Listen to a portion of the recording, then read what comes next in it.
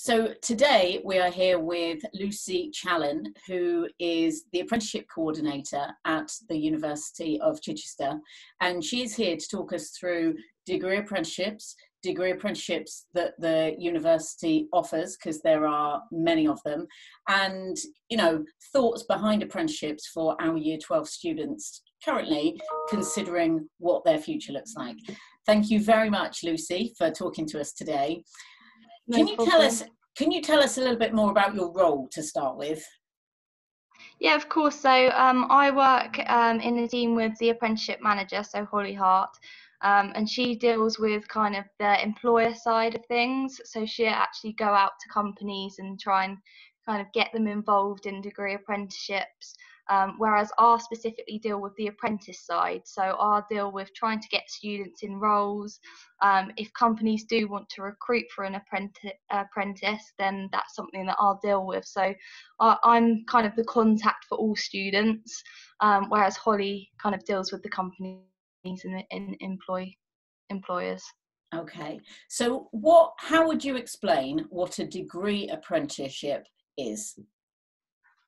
So a degree apprenticeship is a full-time job, but 1 day a week, or it can be kind of a block study as well. So it could be a week within 4 weeks. You'd be in university studying. So you would earn a salary, and you'd get paid within a company, but it would just mean that you're studying kind of 1 day a week at university. Okay, what kind of degree apprenticeships do you offer at Chichester University? So we've got quite a few at the university, and they are kind of building next year and the year after. So we will be adding constantly to the ones that we've got at the moment. But we have kind of the business side subjects. So we've got chartered management, and we've got senior leader, but the senior leader one is a kind of an extension to the chartered manager. And then we've got kind of your digital and technology subjects. So we've got software engineering, which kind of focuses on programming and all things to do with computers. And then we've got a digital marketer degree apprenticeship, which is really good for advertisement. And we've got social worker degree apprenticeship as well, and a teaching apprenticeship. But again, that would be kind of a postgraduate, so that would be after you've studied at university. Okay. And then we also have our engineering apprenticeships, so like manufacturing and electrical. So if you're really interested in that kind of side of things, then we've got plenty on offer in engineering. And I'm guessing that all of these apprenticeships are within local businesses. Yeah, so most of them are. We do have a few companies who are actually located in, for example, Bath and London.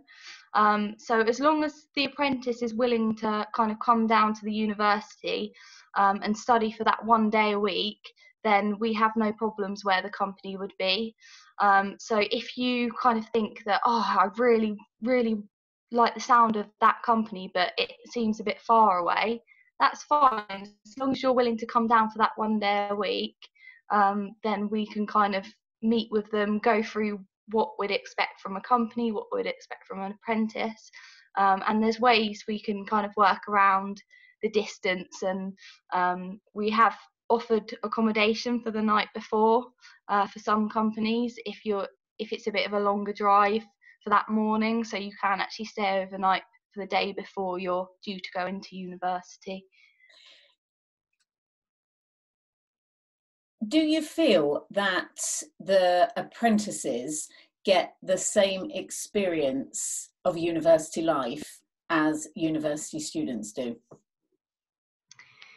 I didn't to begin with when I first started in the kind of area, but actually looking at the apprentices now and seeing how much they're thriving in the position as a student, it's definitely close to the full-time student experience. So they do have things, for example, like student support, student wellbeing services, and then you've got all your kind of societies and clubs. So a lot of them are involved in the sports club still, so that's obviously not something that would be wouldn't be for apprentices. You could still do that because you're a student at the university. Mm-hmm. And then they've got their own kind of degree apprenticeship society as well. So they've actually, to mix with all the apprentices, because they're working within different companies, they've made their own kind of club, and they go out and have socials and meet up, and it's a really good experience for them, and that you definitely don't miss out on kind of a student life, as it were, if you were a degree apprenticeship. So how many degree apprentices do you currently have at the university? So we have just under 200, so it's 198, I think it was, currently studying. Obviously, that will kind of go up and down depending on who we get this year, but we have got very good numbers for this year, actually. So they are looking to hopefully extend some courses for next year and add a few more. So how many placements, or places rather, do organisations generally offer to apprentices? Is it one? Is it two? Is it more? It's usually one or two. We do, for example, have links with Rolls-Royce, who will take on about 5 a year. So it obviously they're a bigger company, so it depends on the company. But usually it is one or two. And basically what I'll do, if the company comes to me wanting these apprentices, I always put it on the Find an Apprenticeship website, which is a gov.uk website. And all of the apprenticeships will be kind of on offer there and available for you to kind of apply for. It will either go through to the company website to apply for them, or it will come straight through to me, and then I will send it on to that company. Okay. So yeah, but it's usually one or two. And then what does your process of application look like? So basically, if it goes through the Find an Apprenticeship website, so some companies do kind of know which kind of apprentice they want already, which is fine. That will just come straight to us, and we'll start the application process. If you're actually applying for an apprenticeship, it will come through to me, your application form, and then what I'll do, I'll send them all the applications on to the company, the contact that I have. And what they'll do is they'll shortlist the applications, and they're usually put around, I'd say, about 10 or 12 people through to an interview.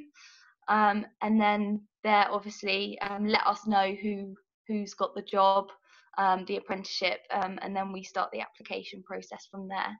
So in terms of the interview application process, we have little to do with that, okay, other than passing the applications on to the company. Okay, so it's predominantly done. So it can be different from one organisation to the other. Yeah. Mm-hmm. And how many applications do you tend to get through for, one apprenticeship? So for one apprenticeship, I'd say usually about, it's definitely increased this year, so it's usually about 35 to 40 applications. Okay. And I think we're hopefully growing and increasing the amount of companies involved with apprenticeship. So we'll have more on offer next year. However, I think this year a lot more students are aware of degree apprenticeships, so they are applying. So hopefully we'll have more on offer next year, but it's usually around 35 to 40 this year that we've seen apply for kind of each apprenticeship. Okay. What would you say, Lucie, organisations are looking for when they're looking to shortlist, good people to then maybe recruit? So within an application, they do, as an apprenticeship, kind of all of our apprenticeships at the university, we do ask for a GCSE grade C in English and maths, or kind of a level 3 qualification as well, so like A levels or a BTEC. As long as you state that in the application, perfect, because I know some people forget to put kind of their level 3 qualification in on the application, and that's something that they really look for. Also within the application, if you make it kind of short and simple, that's that's what they like. There are a few kind of really long applications that we get that of people that kind of go off on a tangent when they're trying to explain what their hobbies are, or trying to explain why they want the apprenticeship. As long as you make it short, simple and easy for them to read and engaging, they're more likely to put you straight through to an interview, because they ask you a question, they just want an answer really. Like, and as long as it's enthusiastic and engaging, they're more likely to kind of choose you for the role. And I mean, when they've got 40 or so applications to go through, they just want to know an answer really. what kind of student do you think is suitable to do a degree apprenticeship? Because, you know, when I talk to students who have left us and they've gone on to do degree apprenticeships, you know, they have to fit the working for the organisation in with the studying. Time management is quite key. What kind of students do you see and do you think organisations are looking for to do a degree apprenticeship? The main two kind of skills that you need is you need to be quite confident. So working within a conflict.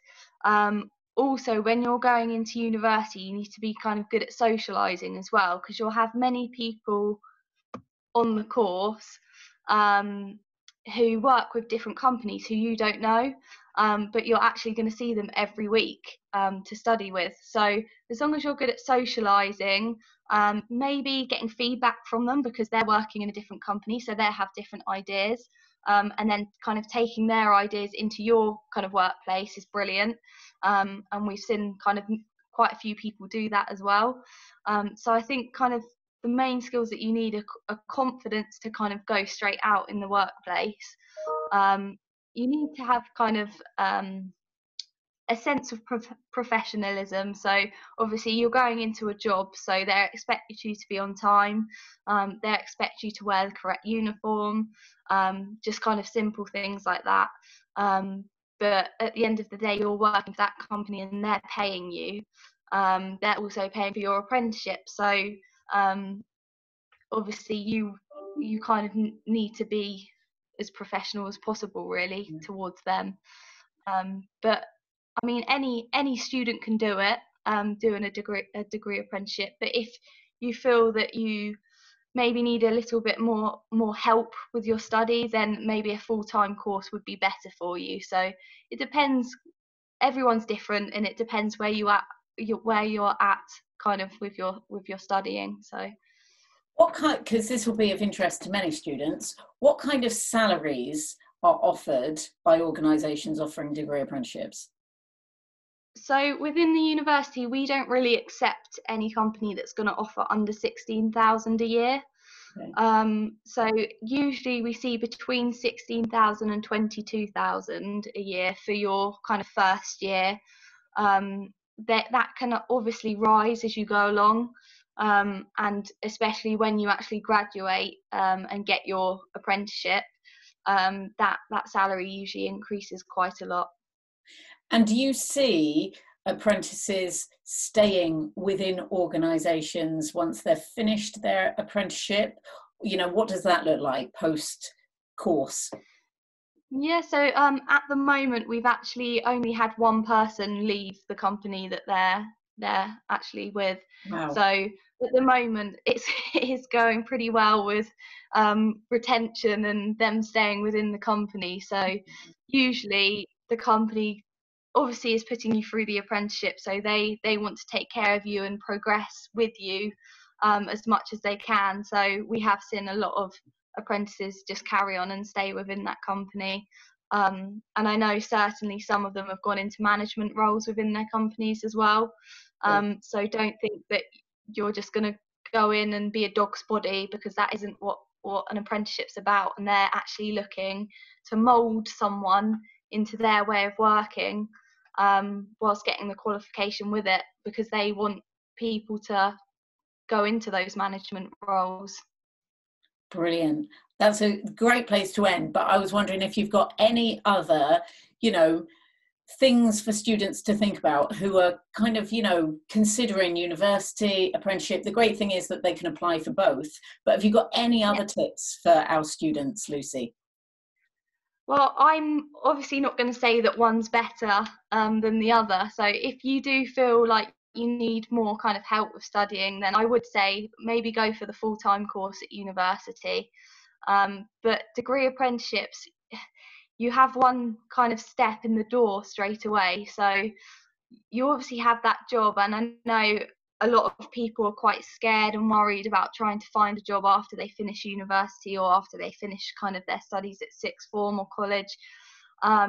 Whereas with degree apprenticeships, you're already there. You're one step closer, and you don't need to kind of worry about kind of getting something after you're studying, because you're doing it within that job.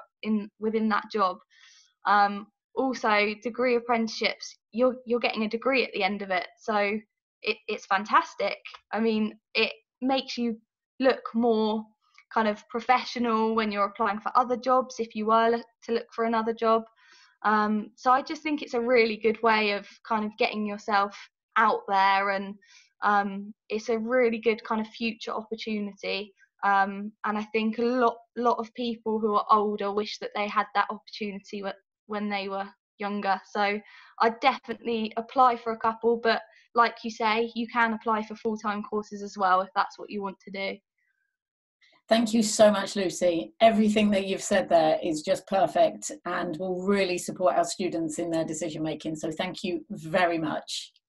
That's no problem at all. If any of the students do have questions, then feel free to email us.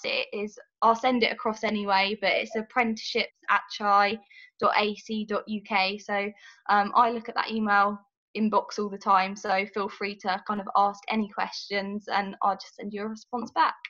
Thank you very much, Lucie. No problem.